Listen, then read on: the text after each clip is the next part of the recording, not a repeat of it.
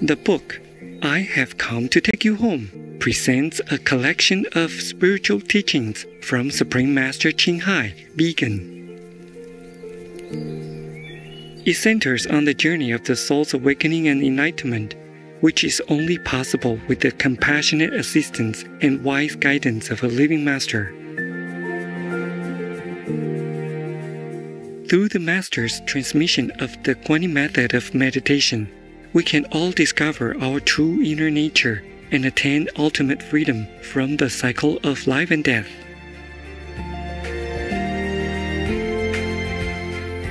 We will now continue sharing the fourth part of the book, I Have Come to Take You Home. Chapter 4, Finding the Light, Understanding God.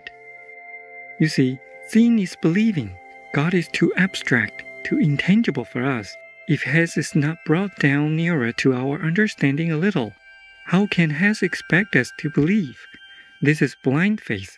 This is why I left to find enlightenment, because I couldn't just read the Bible, read the scriptures, and say, I believe Buddha, I believe God. I had to have proof. I pray to God every day, please, if you exist, show me the way so I can find you, contact with you somehow. Open my eyes, open my ears, let me see, let me know at least your love. Let me feel, let me know that you take care of us in some way or another. So, after enlightenment, after initiation, you will feel every day that God is taking care of you. Truly, that is so in all ways, in any situation, small things, big things. God does really take care and love us and smooth things out for us.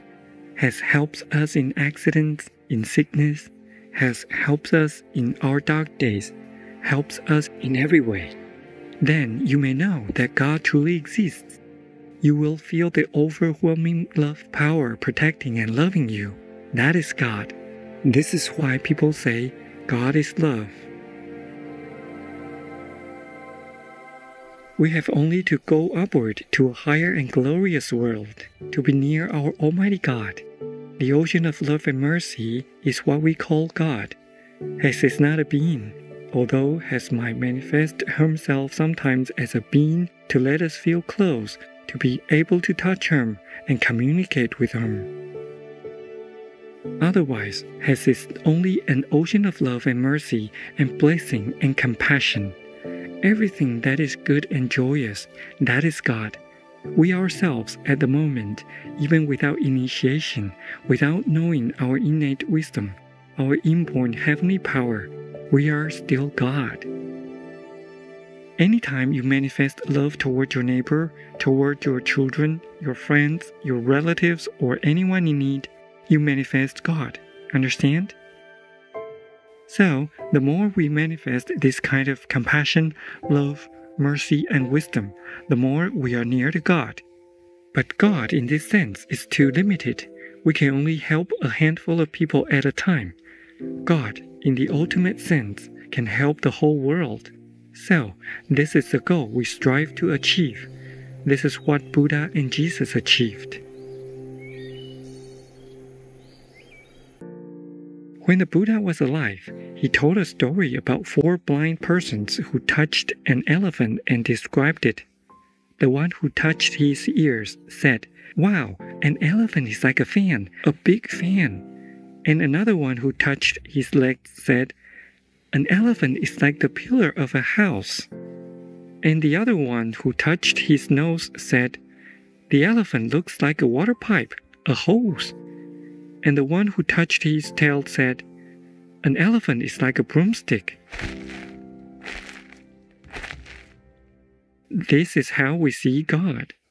This is how ordinary people see God. And this is how practitioners from different levels see God. Therefore, it is said that God is within you. Buddha is in your mind. That is the meaning of it.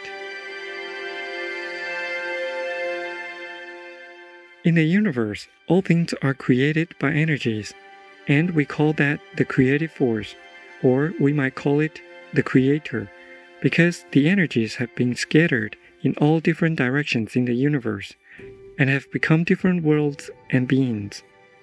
And now, these beings have acquired an individual state of thinking or level of consciousness, and according to the interaction between each other, they will generate another kind of energy. We will divide it into two categories. The first one we can call positive energy or God nature, heavenly force or Buddha nature. The second category we can call negative nature, evil, or dark force, or the opposite of goodness.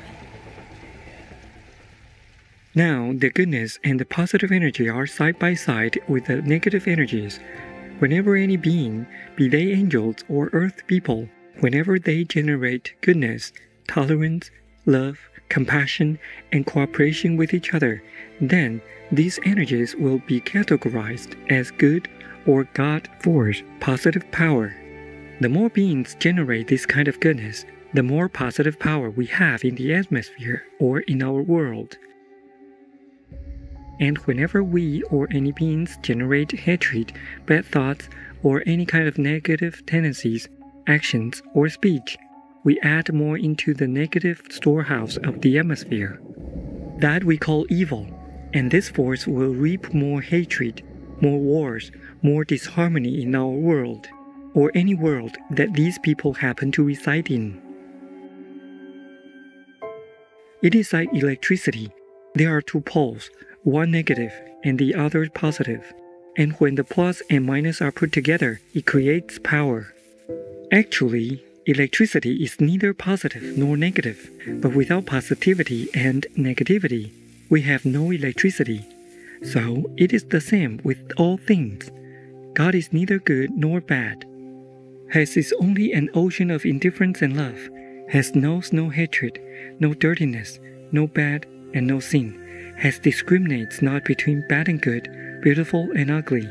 So we call him the ocean of love and mercy.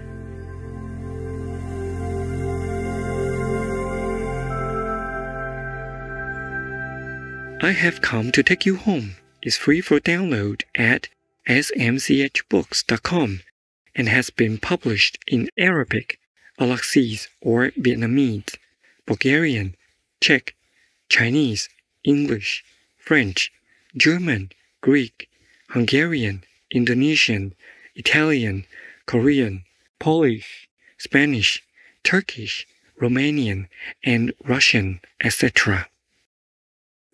Not only is a plant-based diet kinder to animals, it's better for the environment, as animal farming produces more greenhouse gas emissions than all motorized transport combined.